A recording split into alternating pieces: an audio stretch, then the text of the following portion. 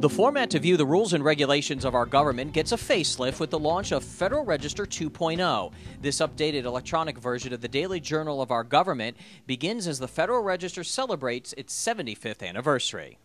It is the way the American public can keep up with what's going on in the federal government. It is actually the only way that they can get access to everything, all the actions, all of the proposed regulations in the federal government in one place.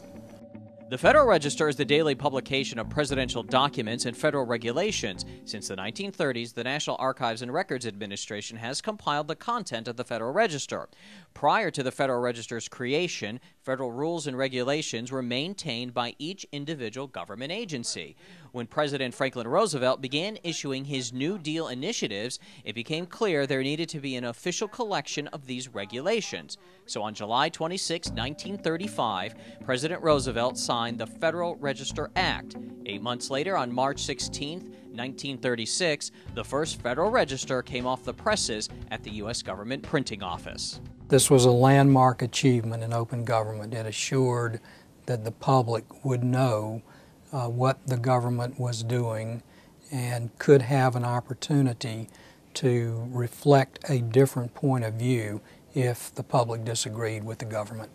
For more than 7 decades, GPO has printed nearly 3 million individual pages of the Federal Register.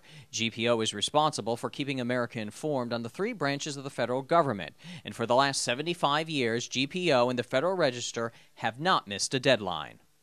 It's actually one of the few partnerships between the executive branch and the legislative branch that is defined in statute. America is one of the few countries in the world where the public has a right to know what its government is doing, and the Federal Register, the work between the Office of the Federal Register and the Government Printing Office, is critical to make certain that our citizens know what their government is doing. In addition to the print version, GPO makes the Federal Register available on GPO's Federal Digital System, or FDSys. This system is a one-stop site to authentic published government information. In 2009, the day President Barack Obama was sworn into office, GPO and the Office of the Federal Register released the daily compilation of presidential documents on FDSys. In 2010, another achievement in open government takes place with the launch of the Federal Register 2.0 prototype. Federal Register 2.0 is an advance in the open government initiative of the Obama administration.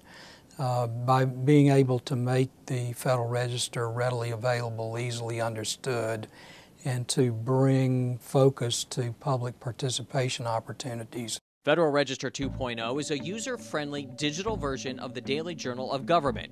Information is organized similar to a daily web newspaper by topics of interest, which includes sections for money, environment, world, science and technology, business and industry, and health and public welfare.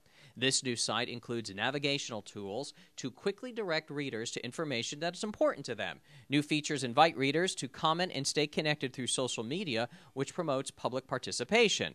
Federal Register employees also write plain language summaries posted beside the often dense and confusing text contained in the hard copy of the Federal Register. I think the coolest thing, and this is a guy who's used the Federal Register his entire life practically, is its translation into English in words that make sense and that are accessible. I think that's the biggest contribution. The Federal Register was a landmark achievement in open government in the 1930s, and now, 75 years later, the Federal Register and GPO continue to provide transparency for government information in both printed and electronic form.